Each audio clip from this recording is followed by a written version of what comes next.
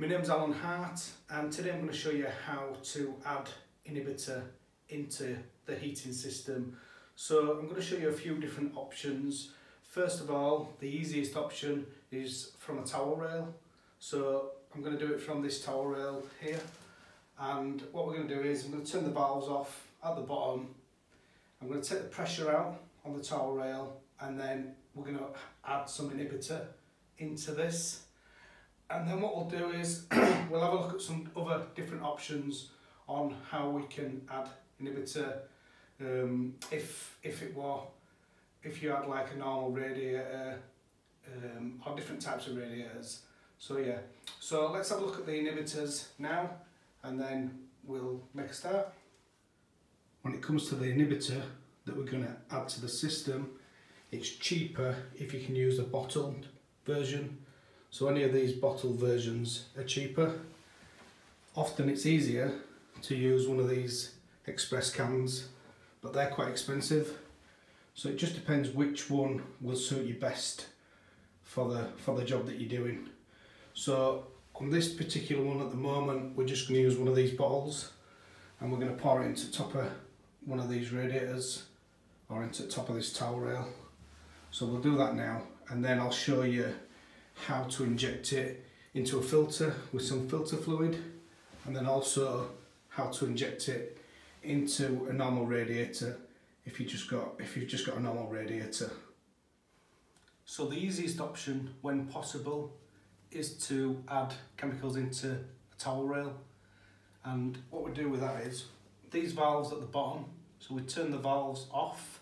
So to turn them off, you're going to be turning them clockwise, and you need to make sure both of the valves are turned off.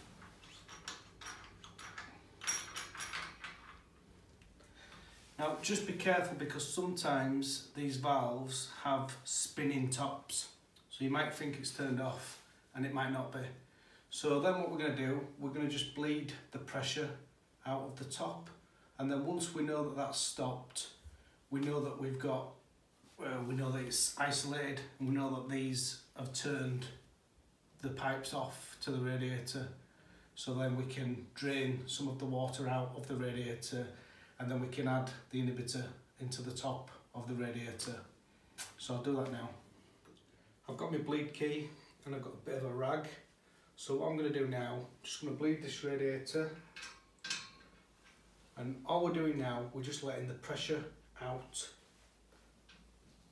So just open that, you see a bit of water there.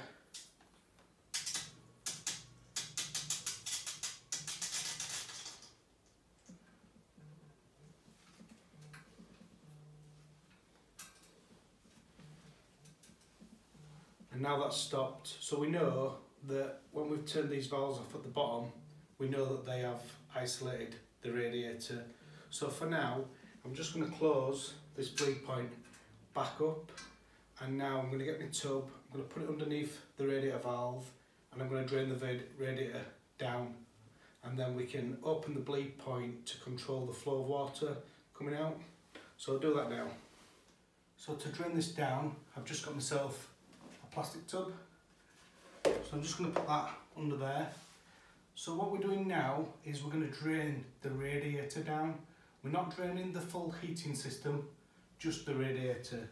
So all we need to do now is undo the nut, and there shouldn't be that much water comes out to start with.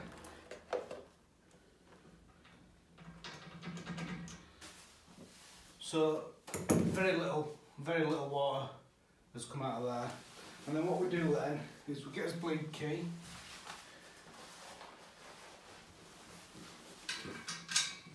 and as we open the air vent at the top, we'll see water coming down into the tub. So that now, what it's doing now is it's letting air into the radiator.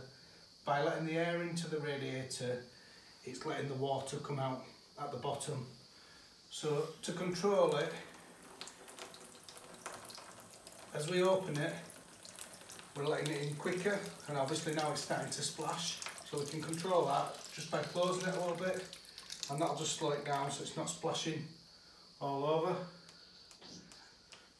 So we only really need to get enough out in water as the inhibitor that we're going to put back in, but I'm going to drain most of this out on this radiator.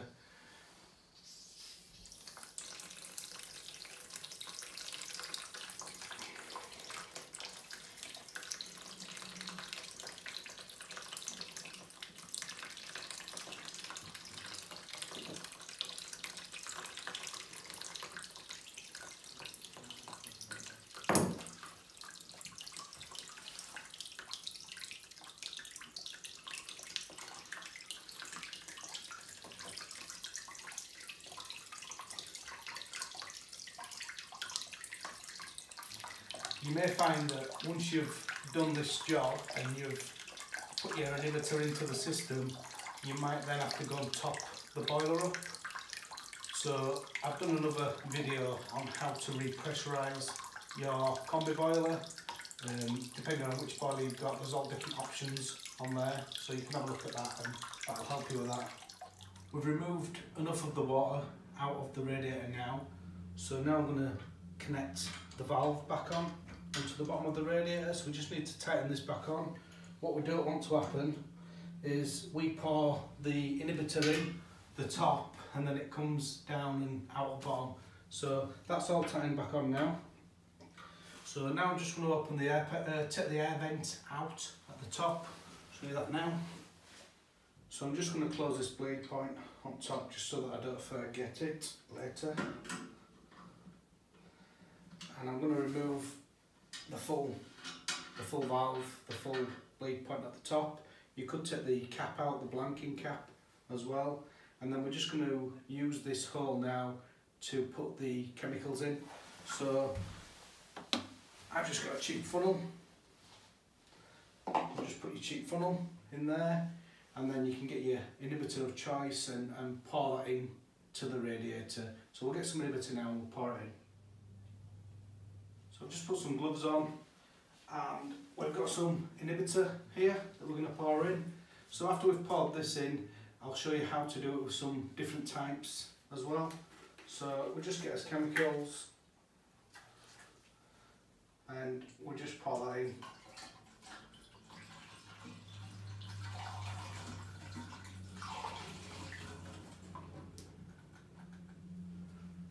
Just pour that into the radiator. So very, very easy to add the inhibitor into it. And then once we've added the inhibitor in,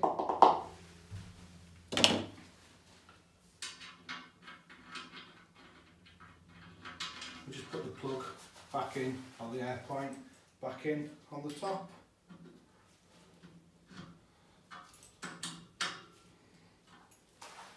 And then what we'll do then is we'll open the valves on the bottom and then we'll bleed the radiator, and then we can check the boiler and make sure that the boiler is still pressurised. We might have to repressurise it, as I said before.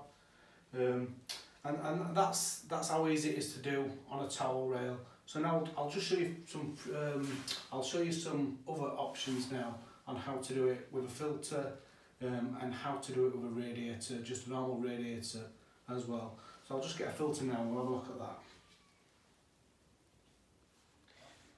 So you can also buy express cans, and these express cans make it easier to put the inhibitor into the heating system. So there's different brands, various different brands of these. This one's a Fernox one, so this is filter fluid. And what you do with that is, if you get your filter, take your cap off the bottom. Obviously your filters would normally be that way, and again there's different brands of filter. Most of the filters, most of Spiratex and Fernox, they've got the same valve or the same connection on the bottom, so you can connect onto that quite easy. And then all you do then is you just open in your valve on bottom, and then you just connect the plastic bit on the Fernox one onto the bottom, And then that's really easy, that one. All you need to do is just push that lever and it'll just squirt the chemicals, the inhibitor, into the heating system. And then before you remove the plastic bit, turn the valve back off on the bottom. So that's how you do it if you've got a filter. Now we'll have a look at a radiator now, just a normal radiator. So I'm going to go downstairs and I'll show you on one of the radiators downstairs. If we was going to do it on just a normal standard radiator, so the same procedure as upstairs really. So we turn the valves off. With these type of valves, sometimes they have lock shields on, so you need to take the cap off and make sure that it's fully wound down.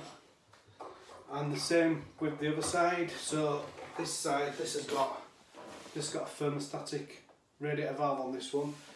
So we have to make sure that it's fully turned off. And then with these, they say that you can just inject them in, but personally I take the pressure out first, and you may want to drain some of the water out again. And then with this, it actually comes with a cap, so you can take the end out and you can do it from the big bit there.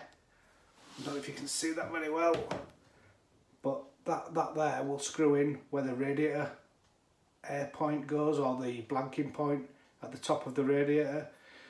Or if not, you can just take the bleed point out of the top and you can squirt in via that at the top. And then with that one, obviously you just press that and that's it. So that's how you do it with a normal radiator. There's lots of different options, and it's very, very easy to put an inhibitor in, and it's definitely something that you can do at home as DIY. So yeah, so thank you for taking the time to watch this video on how to add inhibitor into your central heating system. I'm just going to go back upstairs now, and I'm going to open the valves at the bottom, and I'm going to bleed the radiator, and we're going to get the heating working again. If you've got any questions, please add them in the comments below, and thank you very much for watching this video.